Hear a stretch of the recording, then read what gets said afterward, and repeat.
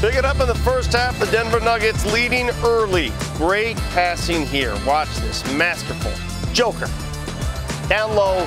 Aaron Gordon makes them pay. Nuggets actually led by 7 early. How about this? Another one. Working around the horn. Monte Morris in your face. Nuggets are rolling.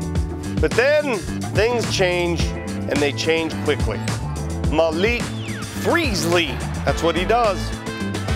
That gives Minnesota the lead, a lead they would not give back. They keep adding to that lead. Taurean Prince, he had 20, what do you have, 23 tonight, 26? Man, he had like 14 in the second quarter. And turnovers hurt the Nuggets. Naz Reid, look out below. They would build a double-digit lead to the break.